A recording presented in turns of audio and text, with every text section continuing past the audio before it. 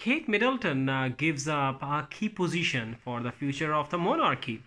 A royal analyst claims that Princess of Wales Kate Middleton has abandoned her important position in Prince Harry's life for the sake of the monarchy's future. According to Fox News Digital, royal analyst Christopher Andersen claims that Meghan Markle and Prince Harry are not now on the future Queen's radar.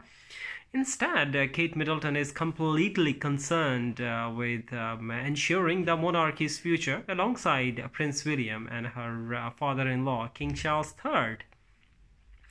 Despite allegations that the Princess of Wales wants to play the role of peacemaker between Prince William and Prince Harry during their ongoing spat, the royal author has said the idea that Kate somehow still has the time and energy to continue playing a peacemaker is rubbish.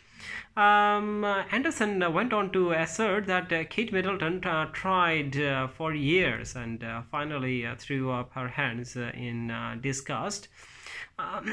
She did her bit, but it wasn't enough to build a bridge between William and Charles on the one side and Harry on the other, according to the royal expert.